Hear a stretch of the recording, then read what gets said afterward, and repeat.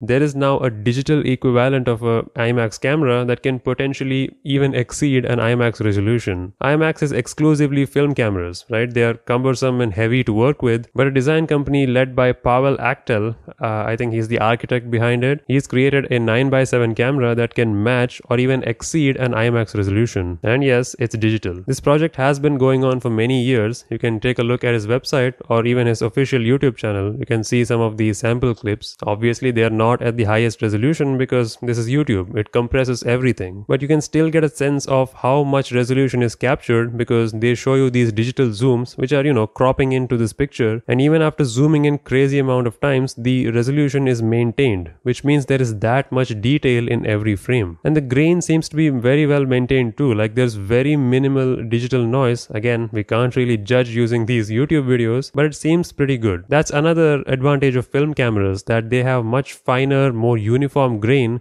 compared to digital sensors which have like the same kind of pixels everywhere. Film pixels are a lot different than digital pixels, so the grain looks a lot natural there. But this Achtel 9x7 digital camera seems to make things better for the digital lovers like me. I genuinely think that digital is the way of the future. I mean, those giant film reels are not easy to maintain and they're not eco-friendly either. So that reel can cause a lot of problems despite having the highest resolution in the industry. It's not practical at all. The only movie that I think of which was completely shot in IMAX was, I think, Dunkirk, and most movies you see as IMAX are not completely shot in IMAX. Only a few selected scenes in those movies were shot using IMAX cameras. I know, another scam. I'll link this YouTube channel in the description and I'll also link their website. Go take a look. This seems really interesting.